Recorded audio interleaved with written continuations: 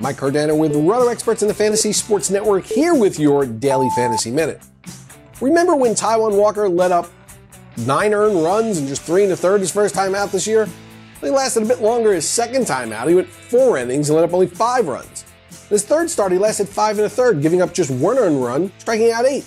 Now last night, if you weren't swayed by his poor season totals, you were able to play him in a tournament for a measly $6,500 on FanDuel, owned by just 1.3% of the playing population. He went 7 strong innings with a whip of just 1, getting a win with 5 strikeouts, resulting in 16 points. And this allowed you to roster some very desirable hitters on the night.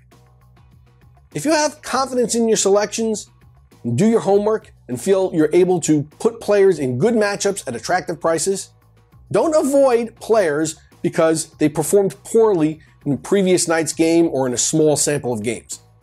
Just because you didn't pay a lot for a player on any given night doesn't mean that you're punting the roster spot. There are going to be players out there that are going to be under-owned in tournaments every night. All you need to do is find them, and that's why we're here. Now, the New York Mets will throw 24-year-old, highly touted prospect Rafael Montero tonight for a spot start against the Marlins. And I'm going to be using him as my second pitcher on DraftKings for $6,500 and in tournaments on FanDuel for $5,800, where there are only 3 pitchers cheaper on the day. Why? Well, he's had a cup of coffee in the majors, logging 42 2/3 innings with a 4.07 ERA and striking out 9.1 batters per 9, but there really isn't a true body of work to go off in terms of evaluating his major league performance. But the minors, over 5 seasons, Montero started 79 games with a 2.75 ERA, a whip of 1.068 while striking out 8.6 batters per 9. Now, Rafael will be facing a Marlins team that leads the National League in strikeouts with 168, fanning nearly 9 times per game, and Montero, like Walker last night, I am guessing, will go virtually unowned, providing a wonderful opportunity in tournaments. All right, on the offensive side of things, I want to get Detroit Tigers hitters in against Mike Pelfrey. All of them, if I can.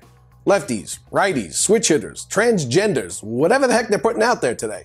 Pelfrey has to be the least imposing 6'7" mound opponent in the history of baseball, barely striking out 5 batters per 9 for his career with an ERA of 4.53 and a whip of 1.48.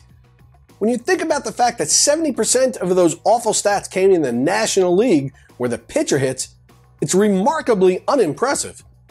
Furthermore, left-handed hitters have hit 282 against him for his career, and right-handed hitters have hit 290. 290!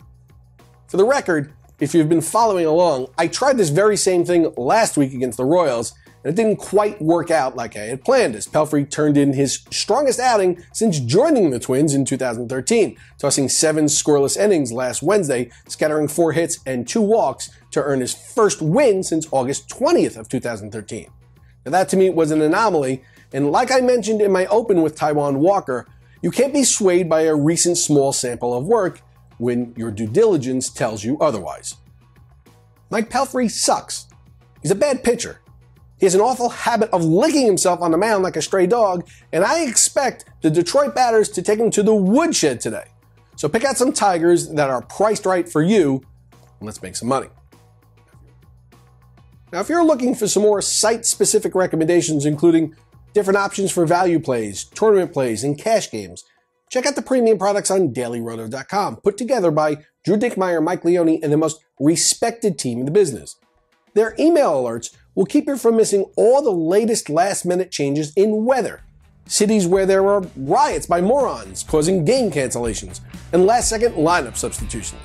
And the forums on the site are jam-packed with useful interactivity and information, like site-specific strategy suggestions that benefit the entire user community. So head on over to dailyroto.com and check out the advice and forums and interact with the rest of the DFS community looking to hone their craft. Good luck today, everyone. I'm Mike Cardano, and this has been your Daily Fantasy Minute.